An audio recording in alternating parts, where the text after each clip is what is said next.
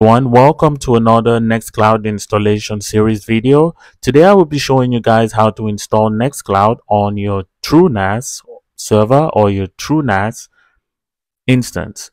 In this case, all you need to do is have your TrueNas already installed, and once you log in as administrator or the root user, the first thing we want to do is head over to the left side and we want to click plugins.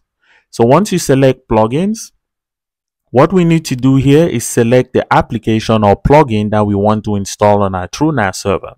In this case, we're going to select Nextcloud and we're going to use install. And once you select the install button, the next thing you need to do is enter the name for your jail. So in this case, TrueNas is going to create a new jail for your Nextcloud plugin. So we're just going to call that jail Nextcloud, so that once we look in our jails, we can identify that the Nextcloud jail is assigned to the Nextcloud plugin. That way, it is easy to differentiate if we have multiple applications that uses different jails within our TrueNas instance. In this case, we're just going to hit save. And once you select save, TrueNas is going to go ahead and install the Nextcloud plugin for you. One thing to note is that this installation might take some time depending on the speed of your TrueNas server or virtual machine. So don't be alarmed if the installation is being delayed or takes a long time. You just have to be patient and wait. And once that completes, I'm going to go ahead and show you how to get your credentials that you're going to use to log in as admin as the first time. And then you can go ahead and start setting up your Nextcloud server from there. So now we're just going to hang on and wait for the installation to complete.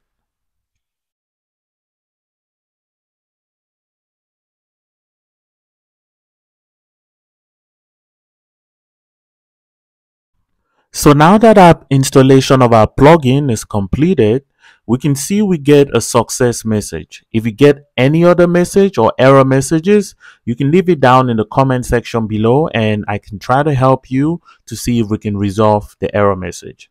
So since this was completed successfully, if you take a look at the results or summary of the installation, we can see that we have the only warnings we have is my SQL, because the passwords were passed in the command line and my SQL is saying that that's insecure, but we don't have to worry about that in this case. So for us to be able to access our Nextcloud server now, we have to go to our TrueNas IP address and using the port number 8282. So I'm just going to open a new browser and I'm going to type our TrueNas's IP address. So once you do that, we can see that we are redirected through HTTPS. If we look on here, the certificate that is currently being used by Nextcloud is our TrueNas's certificate, which is fine. So we're just going to close that and we're going to proceed. That is unsafe. And now, as you can see, our Nextcloud was successfully installed without us having to go through all the steps that you had to go if you were installing this natively in an Ubuntu instance. So the next thing we need to do now is figure out the username and password for the administrative user. For you to be able to do this, you need to head back to your TrueNas. We're going to close this. And we're going to come over to the little arrow on the right side to expand these options. And then we're going to go to post installation notes.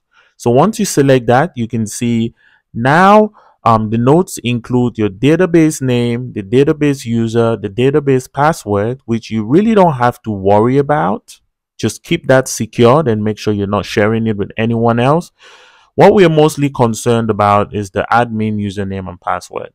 So I'm going to copy that password, go back here, and I'll type the admin name, which is ncadmin, and I'll paste the password. And when I log in, as you can see, our installation was successfully complete, and now we have our Nextcloud. So from here, the next thing you can do is check out my other videos on how to resolve some of the security and setup warnings that you get on a new installation of Nextcloud. Thank you for watching. I hope this video helps you to be able to install Nextcloud on your TrueNas server. If you have any questions about installing Nextcloud on TrueNas or any other platform, please leave it down in the comment section below.